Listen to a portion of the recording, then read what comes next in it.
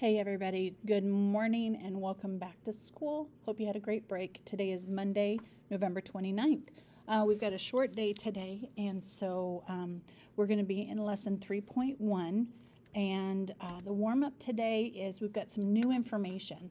So we get this email from Dr. Jackie Lewis. Remember, she's the professor that looked at the two rock samples, the Rocky Mountain sample from the boy and the sample of the Great Plains rock from the girl. And she's telling us that we have new information. We now know that the magma that formed the Rocky Mountains cooled underground. So this is not volcanic rock that formed when lava cooled above ground. It actually formed underground.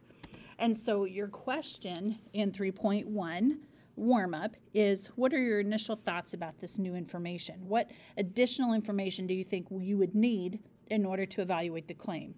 So in class we talked about how, just kind of a reminder because it's been a little bit, that claim number 1 said sediment that formed from the Great Plains came from the rock of the Rocky Mountains. So we know that there was Rocky Mountains first, then there was weathering, and that created sedimentary rock when that sediment compacted and cemented.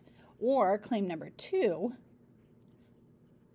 the sedimentary rock formed first, and then there was weathering, kind of like what happened with Devil's Tower, that maybe there was weathering that happened, and then that rock, for the igneous rock, kind of weathered away, or the sediment weathered away and eroded and then left the Rocky Mountains.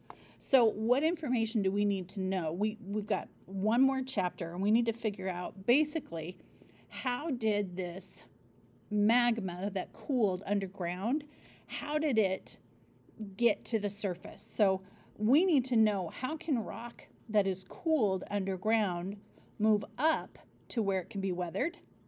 Okay? Or how can sedimentary rock move down to where it can be melted? So our chapter 3 question is, how could rock from one of the regions have transformed into a different type of rock in the other region? We've got an article that we're going to read and annotate today called The Oldest Rock Formations on Earth. Before we do that, I want to let you know that we're going to be talking about metamorphic rock. This is a different kind of a rock. And let me show you the definition.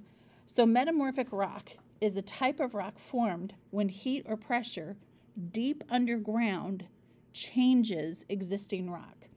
So sedimentary rock and igneous rock can turn into metamorphic rock when it is exposed to heat or pressure underground. I want to remind you of key concept number 1. It says different rocks are made in different ways. And so if we look at the 3 different types of rocks, you'll see that they're different because they're made in different ways. Sedimentary rock is made when sediment is compacted and cemented together. Igneous rock is made when magma is cooled and hardened. And metamorphic rock is made when heat or pressure changes an existing rock. So here's the crazy thing. Sedimentary rock, igneous rock, and even metamorphic rock can get transformed into metamorphic rock, a different type of rock, when it is exposed to heat or pressure. We're going to do a sim of that tomorrow, so you can kind of understand exactly what's going on underneath the Earth's surface. But for now, I just want you to go ahead, and there's a copy of the article in Schoology.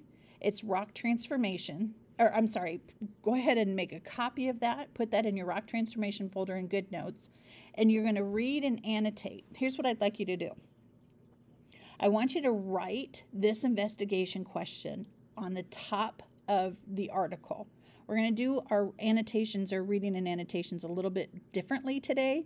We're going to focus a little bit more on what exactly you're going to highlight, and notes that I want you to take kind of in your annotations.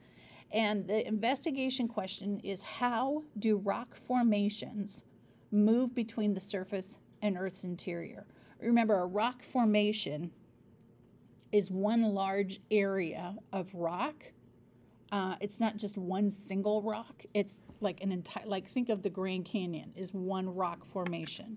Or honestly, the Rocky Mountains are a rock formation. It's one it's like a huge area of one type of rock. And so we're going to find out how these rocks either move to the surface or how they move down to the interior, which is exactly what we were talking about in this little diagram. How can rock that is cooled underground move up, and how can rock that is on the surface go down below the surface where it can be weathered? All right, so here's what I want you to do. Focus on answering that investigation question as you read the article. So as you annotate, I want you to show your thinking as you read. You're going to make little notations in the side, think about like your key concept, think about prior information, think about things that are interesting, ask questions. When you find the answer, circle the answer, draw an arrow back up to where your question was, make connections to previous knowledge.